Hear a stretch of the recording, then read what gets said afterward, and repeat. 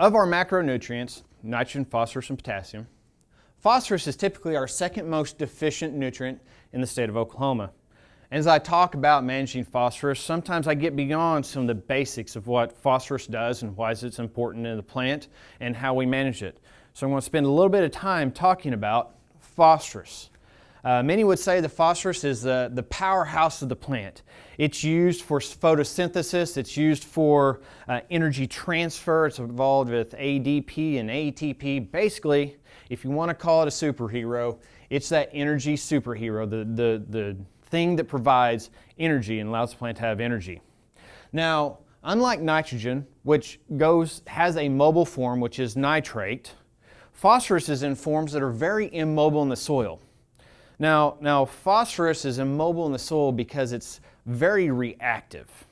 So we put any kind of phosphorus in the soil, just any P put in the soil.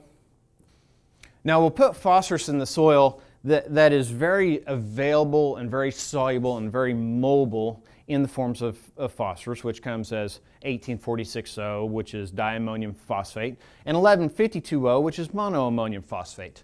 Those phosphates have a single calcium on a phosphate, which is easily torn apart and made plant available. But as soon as we get it into that soil system, we start having forms of phosphate like H2PO4 and HPO4, which are very chemically reactive.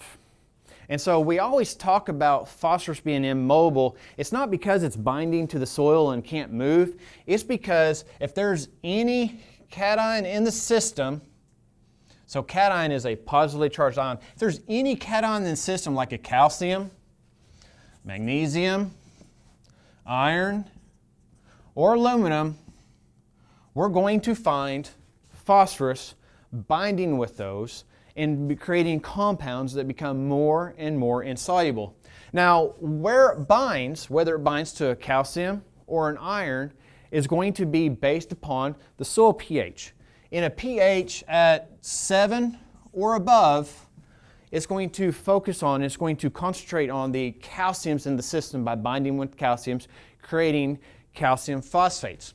In our acidic soils, those soils that fall below a 6, we're really going to be binding with irons and aluminums, creating iron phosphates and aluminum phosphates. Now this process is relatively slow. It happens over a cropping cycle or two, but in a matter of about 2 to 3 years, what we apply in the soil as a fertilizer will turn into rock phosphate. The very same mineral that's being mined in Florida and treated with acid to be made a fertilizer source. So that's why we say phosphorus is most mobile when we first apply it, because it's in a form that has the least amount of chemical bonds to it, and it can move. So we apply phosphorus and it moves.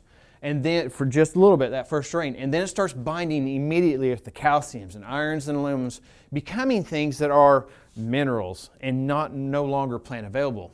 That's why when we look at phosphorus management, we like to band it, put it in the soil, put it in concentrated bands to slow this process of binding with our cations. Now, if you want to know more about phosphorus, you can join in and watch some of the soil fertility lectures. Those links can be found on sunup.okstate.edu.